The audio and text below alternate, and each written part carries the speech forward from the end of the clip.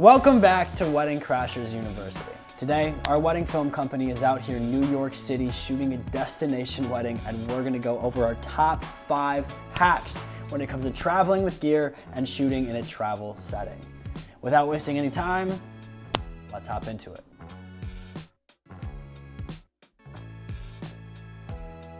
Number 1, want to talk about condensing your gear. When you're flying with all the gear you might need to shoot a wedding, it's important to make sure that the gear you bring is condensed into just a few bags. This can be different than on a wedding day near your home base where you can throw multiple pieces of gear into the car with no problem. When we travel, we have a few essential cases that tend to fit everything we need. First, we have a case dedicated to just our hardware. This includes all of our tripods and light stands and things that are generally too long and would take up too much space in a standard backpack or Pelican case. For cameras, lights, batteries, and the rest of our gear, we use a Pelican Air 1615. These bags both get checked at the airport and will ride to your destination underneath the plane. In addition, we'll also bring a carry-on and a personal item. I recommend bringing a camera bag as your personal item. This will fit additional gear that might not fit in the Pelican and will be helpful for moving your gear with you on the wedding day.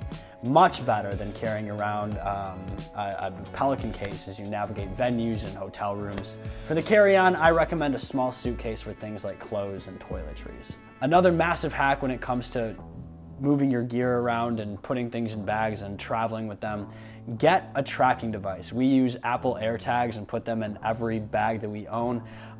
It doesn't happen often, but when it does happen, you are going to want to know where your bag is if it does get lost.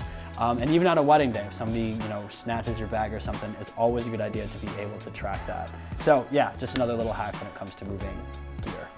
Number 2 is getting a media badge. When you need to check overweight bags at the airport, you can save a lot of money by presenting a media badge to the check-in clerk.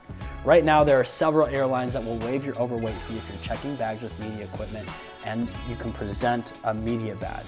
At the time we're making this video, United, Delta, American Airlines, and Southwest all have special permissions for people traveling as media.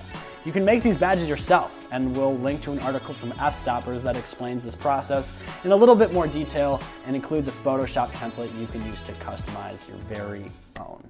All right, next point, try to stay at an Airbnb. This is less of an essential and more of just personal preference, but there are several reasons why we prefer staying at some type of rental property over a hotel. First, let's talk about the space itself. With a rental property, you can get very specific as to what type of space you want to stay at. When you're traveling for work, it is important, it's just nice to make sure that you're as comfortable as possible so you can focus on the job at hand.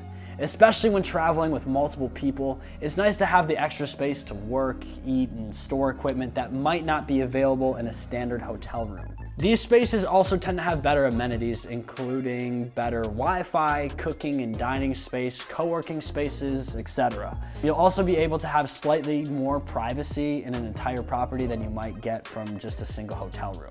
Now, all of this sounds great, but let's talk about cost. Usually, you'll be able to find a rental property on Airbnb or VRBO for a similar cost to that of a hotel.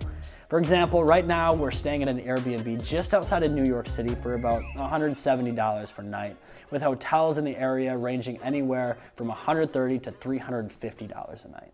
Number 4, when you're traveling, especially to a place that you want to book more weddings, work with the couple and try to do a pre-wedding video that they can show at their cocktail hour or reception. Here in New York, we're working with a couple to set up just that. When we initially got on the phone with them, we brought up the idea and sent them a little inspiration board of some of the ideas we had in mind. They were super down for the ideas, so we flew out 2 days before the wedding to shoot with them and have something ready by the time their wedding day arrived. When people saw the video for the first time on the wedding day, the reception was positive beyond my imagination, and we became extremely popular with not only the guests at the wedding, but with the couple themselves. They trusted in our vision for their film even more than they had previously, and were down for all of our ideas on the day of their wedding. We also talked with guests from all over the country asking about our company and gave out every single business card we brought with us on the trip. So try this, it works. The last massive hack that ended up being so helpful on this trip is bring a third person. On a typical wedding day, we'll only bring 2 shooters, but when traveling, especially to a place you're unfamiliar with, it can be so helpful to have a third person with you. That person can help with parking, moving gear, working on edits, and can act as a third shooter on the wedding day. You never really know when or where you'll need an extra pair of hands on a wedding day, but you'll definitely appreciate it when that time comes. That concludes our 5 travel hacks that we've kind of come up with while we were out here in New York. If you guys have anything that you guys use when you're traveling with gear, let us know in the comment section below. We want to hear your smart ideas. If you got anything from this video, make sure you give it a like, subscribe to the channel if you haven't already, and we'll see you next week. Class is dismissed.